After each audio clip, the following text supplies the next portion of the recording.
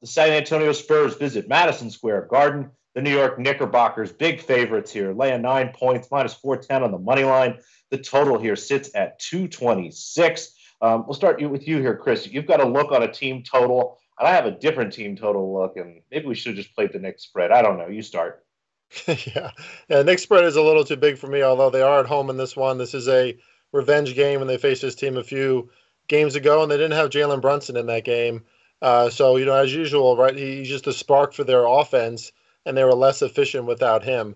But, this is a nice spot for the Knicks to get the job done. So I'm going to take team total over 118.5.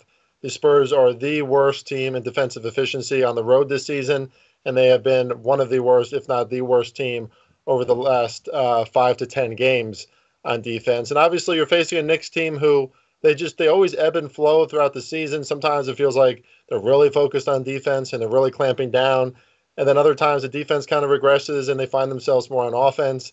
That's what's been happening a little bit more with the New York Knicks. Obviously, you have to like the fact that they're at home, and the Spurs don't present anything to really intimidate you as far as being able to stop Jalen Brunson or any of the contributors on the Knicks offense. I do wish that R.J. Barrett was playing tonight, but increasingly he's kind of just a role player in that offense with the rest of them. It's really all about Jalen Brunson facilitating everything out there. So I think this is a smash spot for the Knicks, and they go off on offense. So I'm going to take a Spurs team total under, and part of it, I'll agree with everything you just said there, Chris. What I love is how good the Knicks have been defensively, not only at home, but against some of these bad teams. If I've said it once on this show, I've probably said it 100 times. Blowouts are good for overs. Not when the Knicks are playing.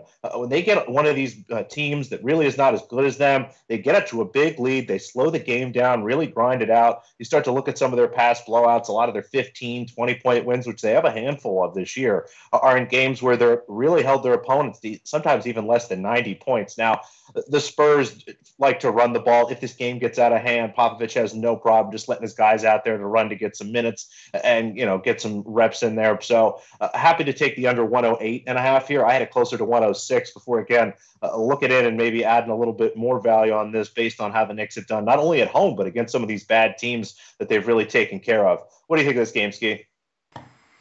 Yeah, I was closest to backing the New York Knicks to go over their team total. The thing that held me up is I just don't like the pace that they've been playing at. It's been extremely slow. But the Spurs defense has just been terrible. I mean, the worst defensive rated team the last 5 games.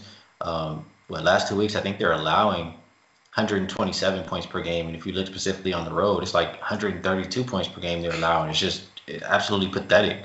They're the worst team defending at 3 so far this season. So if I have to pick a play in this game, I'd ride with Chris on that New York Knicks team total over.